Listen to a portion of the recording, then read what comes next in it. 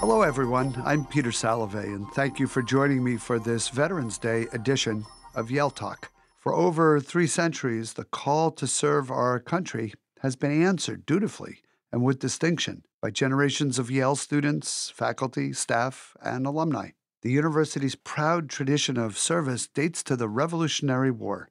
It includes the nearly 30,000 Yalees who served in the First and Second World Wars, Korea, and Vietnam. And now this tradition continues through those who are enlisted in the Reserve Officers Training Corps on campus, as well as the many veterans in our community. Today, I have the special pleasure of speaking with one of them. Bob Atkinson is a first-generation college student studying global affairs at Yale. After graduating from high school, he enlisted in the U.S. Air Force and entered the Special Warfare Training Pipeline. Bob then became the first U.S. Air Force member selected and assigned to the 75th Ranger Regiment's Reconnaissance Company.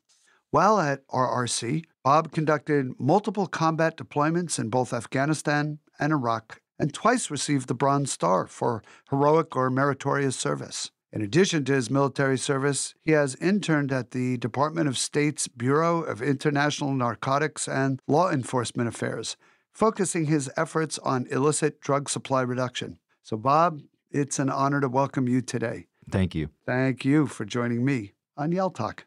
Let's begin, not at the beginning, but with your decision to apply to Yale, where we place a special emphasis on fostering a diverse and exceptional educational community. Yale, I'm proud to say, is routinely recognized among the best colleges in the nation for veterans, in part due to our commitment to ensuring that a Yale education is affordable for everyone.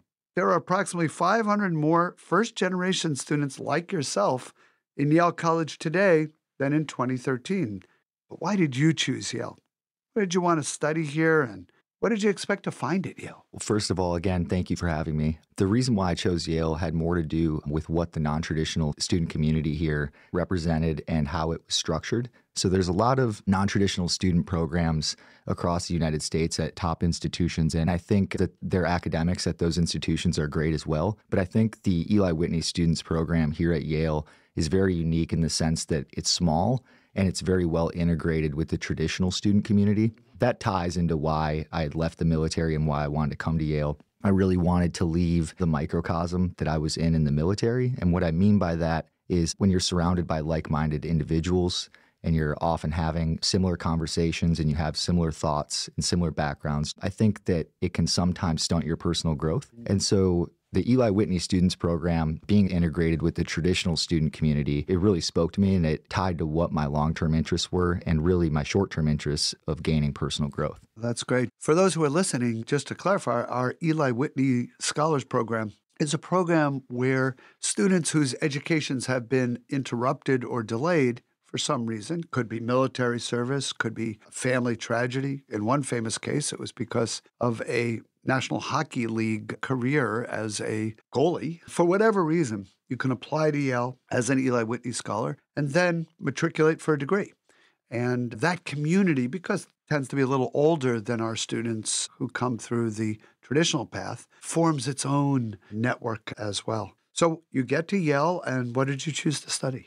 So at first, I took a pretty significant amount of time to decide on that and really just explore classes. And around the halfway through fall semester of my sophomore year, I became pretty interested in the global affairs major, really for 2 reasons. I think one, it seemed like there was a pretty significant emphasis on an interdisciplinary curriculum. And without really knowing what I wanted to do after Yale professionally, I thought that that would be broad and all-encompassing and something that I could apply to a lot of different career paths. And the other reason why is I thought that my previous experiences would benefit me in my academic studies moving forward. And I think it really has. I think not only have I been able to learn a lot about different theories and the academic canon that ties into how we conduct national security and international development, but I also think that I've been able to lean on my previous experiences and sort of color some of the stories that we talk about in class. Oh, it's great. And the Global Affairs major is sponsored by the Jackson School of Global Affairs, which is Yale's newest school. So now let's talk a little bit about your decision to join the service. Yalees have joined the service for more than 300 years, and there's a spirit of sacrifice that is involved in joining the service. And I think that's a hallmark of Yale's focus on service for the public good. And so you exemplify that spirit. But how did you decide to join the service? You just joined right after high school. Tell us a little bit about that part of your life. Yeah, I think for many, one of the more common stories that you hear is that folks, especially around the time that I was joining, which I joined in 2010, I do vividly remember 9/11. And so I think there are many times where people assume that service members, especially those that have gone to war, join for patriotism. And for me, that definitely wasn't the case. I graduated high school in 2009. I grew up in a pretty rough home, low-income family, lots of drug abuse, and it was a tough upbringing, especially towards the end of my high school time. There were a lot of struggles that I was dealing with personally, and my siblings were as well. I have a younger brother, an older sister, and with my brother still being in high school and with things deteriorating in my immediate family, I decided that I was going to work at a group home. So I was working with high-functioning, vulnerable adults. So I spent a few months doing that to be there for my brother and for my mom, to support them in any way I could. And then about a year after that, at the end of 2010, I decided that it was time to really look towards the future for myself. I think that I felt stagnant, and even though I was doing a lot of things to give back to my family, I did need to prioritize my personal life as well. And I thought that I could also better help my mother, my brother, and my sister by doing that. So for me, it had more to do with helping my family and creating more of a stable path for myself in the future than anything else. At the time, I joined mostly out of necessity. And so I joined the Air Force and entered the Special Warfare Training Pipeline. And it benefited me and it benefited my family a lot. To this day, extremely thankful that I've done that. And it's informed my leadership and it's gotten me here today. I know you can't talk about some of the things you did while in the Air Force, but can you characterize a bit of what you worked on? Yeah, so I was a joint terminal attack controller. So my job was essentially to plan and coordinate and conduct close air support for different customers, as I would call them, whether that's the Army, the Navy, the Marine Corps. Around halfway through my career, I was working at the Regimental Reconnaissance Company. There, I worked in a little bit of a different capacity, focusing mostly on special missions and special operations in general. Did multiple combat deployments to Afghanistan and Iraq. There, I wasn't doing as much of the joint terminal attack controller role, and I wasn't controlling close air support. I was focusing mostly on the reconnaissance mission set, both traditional and non-traditional, which I'll kind of leave a little bit open-ended. And I did that until 2020. Ironically, I finished my last deployment in Afghanistan in spring of 2020. And if you remember, COVID hit around the time that I got back, and I actually came to Yale after my service time in fall of 2020 and was still on active duty until November 27th, but I was just on leave. So there's definitely overlap between my time here and my time in the service. Well, I know you've had a very remarkable Yale career. In April, you became the first student in our Eli Whitney Students Program to win a Truman Scholarship. And this is a scholarship that is bestowed on the basis of academic success, leadership accomplishments, and public service leadership potential. You also were selected as a 2023 Tillman Scholar.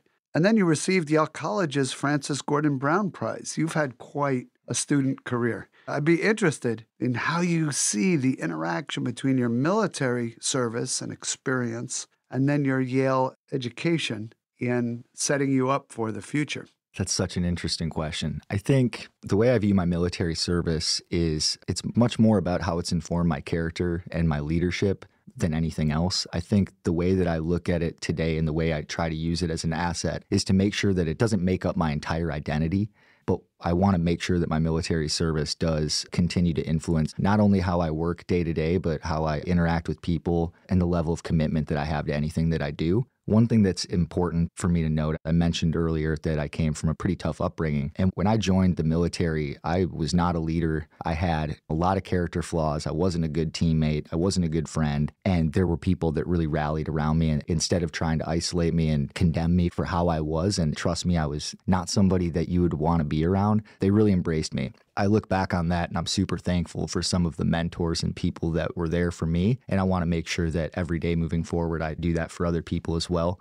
So I'm going to continue to make sure that it informs the way that I lead and the way that I interact with people day to day, no matter where I work. The connection between that and my academics is a tough one to really draw on the spot. If anything, in my mind, what's been more beneficial is to realize that all of the things that I've done in the past do not mean that success is guaranteed in the future. And I actually think that separating the two has been more beneficial for me, and really being humble and realizing that you can have a career that you had in the past, one that you were very successful in, but sometimes you have to just set that aside and really focus on the task at hand. And so for me, coming into school, having not studied in a decade, it was extremely important to make sure that I was taking academics seriously. The skills I've learned will help me in the future, but I think that if I continue to remember the way that I approached academics and I apply that to what I do professionally in the future, realizing that success academically isn't going to guarantee success professionally, I think that will set me up. So I really want to enjoy the moment, enjoy the achievements,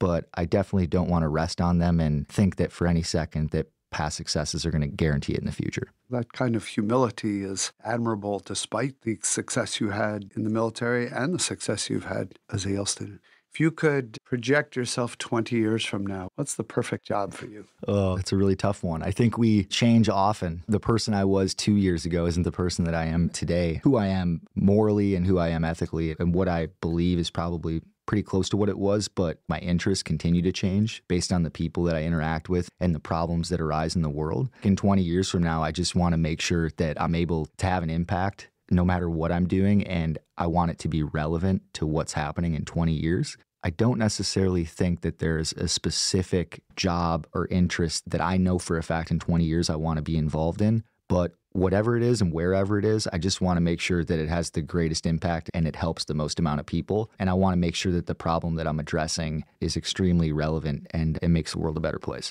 It's wonderful to hear you say that. And it relates to our goals for our students who join ROTC. As you know, ROTC came back to Yale's campus in 2012. And one of the reasons I'm so proud of the return of ROTC is it helps students learn leadership skills. And the combination of skills you learn through military service and the kinds of things you learn through a Yale education, I would think produce just the kind of leaders for all sectors of society throughout the world that we describe as our educational mission.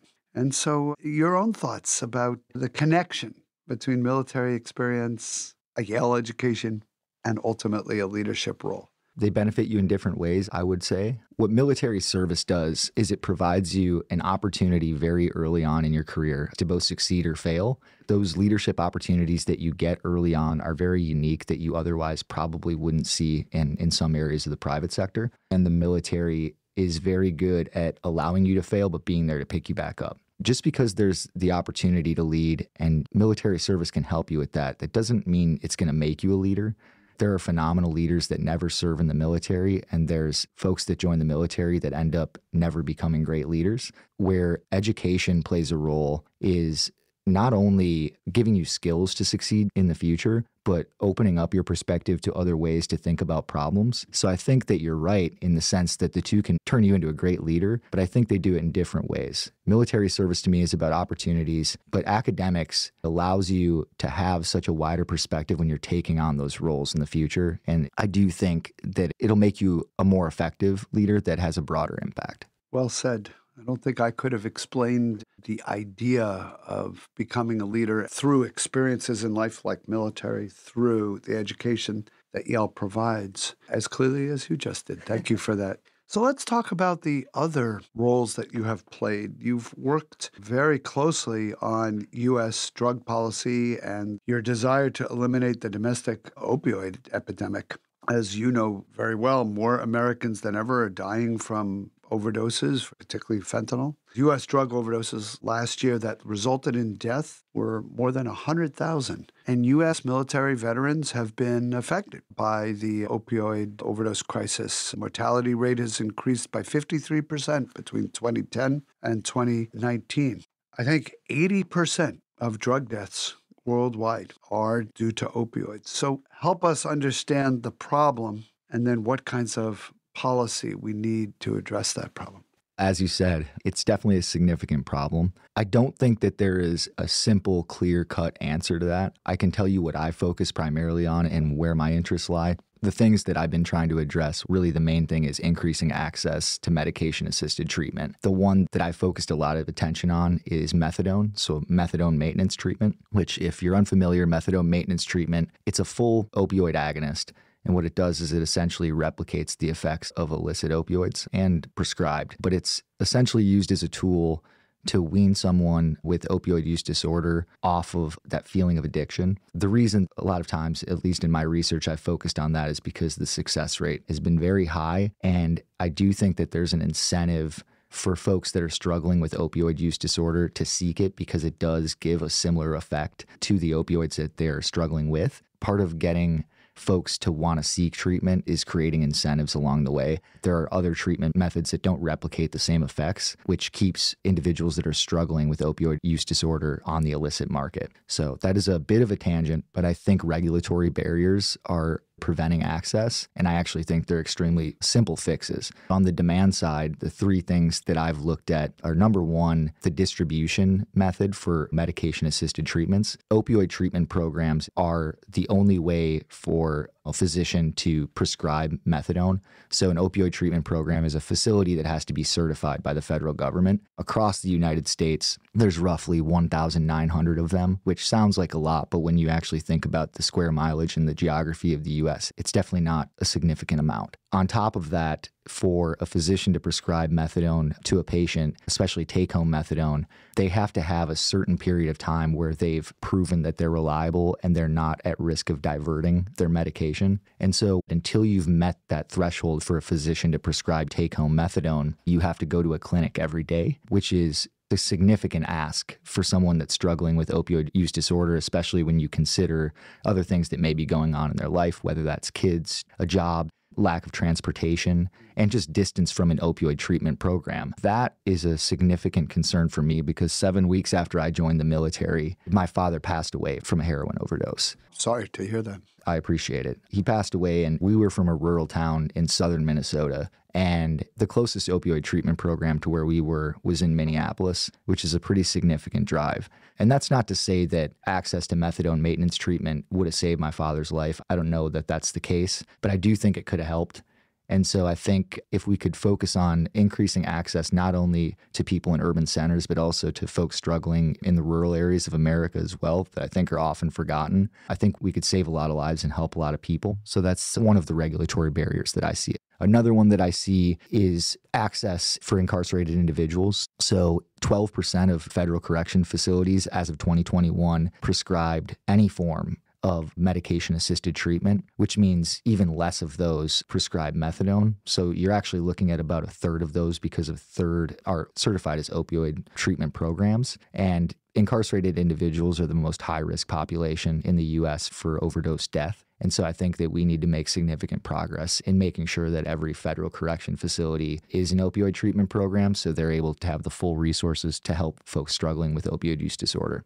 And then the last regulatory barrier that I want to talk about is the regulations that are preventing children under the age of 18 from accessing methadone maintenance treatment. As the regulations currently state, children under the age of 18 have to have had 2 failed attempts at short-term detoxification to qualify for methadone maintenance treatment. And what that's saying is that essentially children will have had to have risked overdosing twice to qualify for methadone maintenance treatment. And I just think that that's a significantly negligent regulation that we need to address moving forward. Creating additional risk. I agree. It seems like there are significant barriers that prevent someone from seeking methadone treatment, and to add extra ones through regulation seems wrong. I'm surprised to learn how few treatment facilities there are in this country. That was eye-opening, those numbers. So you speak with passion about this, and clearly your father's addiction and ultimately his overdose and death is part of your motivation for it. Is it something that you think you'll stay with after graduation?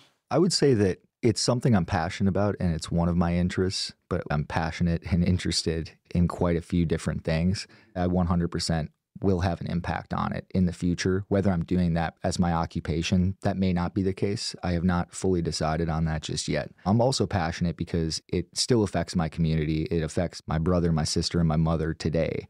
So it's always present in my life. And by it, I mean opioids and addiction in general. So I have intrinsic buy-in toward the problem. But in terms of what I plan to be doing in the years to come, I think for me right now, I'm focusing on this year and enjoying my time and really trying to build as many relationships as I can This last summer, I interned at McKinsey. The summer before that, I interned, as you said, at the State Department doing international narcotics and law enforcement. So I've been trying to get exposed to a lot of different areas and different sectors. I haven't completely decided on what I'm going to do yet, but I am leaning towards going back to McKinsey. I really enjoyed my summer. I was able to not only work with extremely high-performing individuals, but at least in the sector I was working in, I felt that I could have an impact on national security just in a different way. It was extremely fulfilling for me. So great to hear. And I know that you're going to be successful in whatever you ultimately choose. And I wish you the best luck in finishing your Yale career, but also in choosing a path that has the most impact on society. Thank you. So, Bob, I understand you have a particular affinity for Dostoevsky. And in one of his most notable quotes, he suggests it is not the brains that matter most, but that which guides them, the character, the heart, generous qualities, progressive ideas. Your intellectual ability, coupled with the ideals that guide it, is truly inspiring. Thank you again for joining me today on Yale Talk. I want also to extend my heartfelt gratitude to you and to all the current and former military service members who are listening to this broadcast for your contributions to our country. Yale strives to honor and support you through the Yale Veterans Network, a campus group for students, faculty, and staff, and through the Yale Veterans Association for alumni. If you're not already participating in these groups, I hope you will consider joining them. To friends and members of the Yale community, thank you for joining me for Yale Talk. Until our next conversation, best wishes and take care. The theme music, Butterflies and Bees, is composed by Yale Professor of Music and Director of University Bands, Thomas C. Duffy, and is performed by the Yale Concert Band.